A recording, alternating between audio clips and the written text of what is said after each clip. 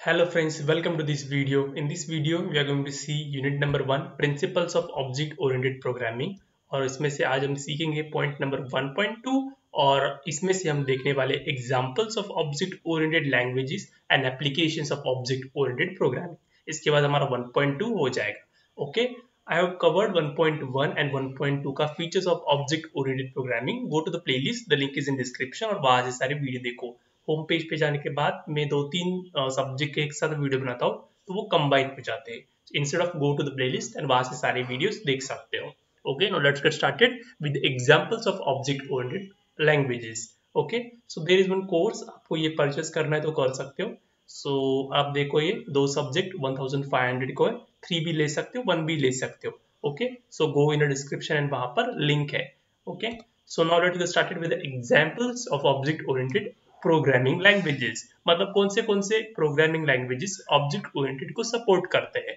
Okay, so first one is a Python, Java, C, hash, rabi, JavaScript, Kotlin, Swift, objective C, dart, स्काला, PHP, Perl, visual basic dot net और small talk. ये सारे programming language है वो object oriented programming को support करते हैं. और उसमें से हम क्या सीख रहे हैं? C++ को सीख रहे हैं. ओके, समझ में आया? So this are the examples of object oriented programming languages. Okay, उसके बाद applications of object oriented programming. मतलब ये ऑब्जेक्ट ओरिएंटेड प्रोग्रामिंग के जो लैंग्वेजेस है वो कहाँ पर और उसका क्या यूज कर सकते हैं, हम क्या बनाने के लिए वो यूज कर सकते हैं, वो हमें बताना है.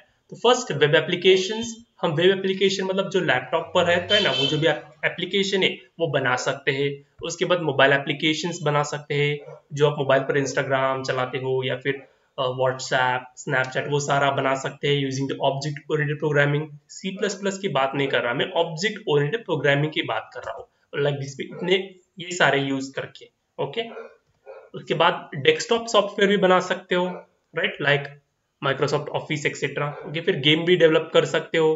Unity, a very famous brand for game development, वो लाइक दिस वे आप भी बना सकते हो. फिर बैंकिंग एंड फाइनेंशियल सिस्टम्स भी बना सकते हो, एप्लीकेशन बना सकते हो. हेल्थ केयर मैनेजमेंट सिस्टम से भी काम कर सकते हो. ई कॉमर्स प्लेटफॉर्म भी बना सकते हो, अमेजोन, फ्लिपकार्ट जैसे. उसके बाद आप मॉडलिंग सॉफ्टवेयर भी बना सकते हो, सिमुलेशन सॉफ्टवेयर भी बना सकते हो. ओके, एंटरप्राइज एप्लीकेशन भी बना सकते हो. Okay, so artificial intelligence and machine learning का फ्रेमवर्क भी बना सकते हो using the object oriented programming. मतलब ऑब्जेक्ट ओरिएंटेड प्रोग्रामिंग से क्या क्या कर सकते हो आप, ये सब कर सकते हो.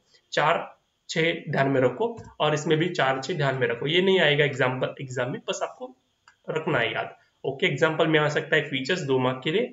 उसके बाद बेसिक जो हमने पढ़ा वो आ सकता है इंट्रोडक्शन में, और डिफरेंस आ सकता है. ओके, इतना करके रखो अभी तक तो. Okay, I will meet you in next video and we will see point number 1.3. Till then, thank you.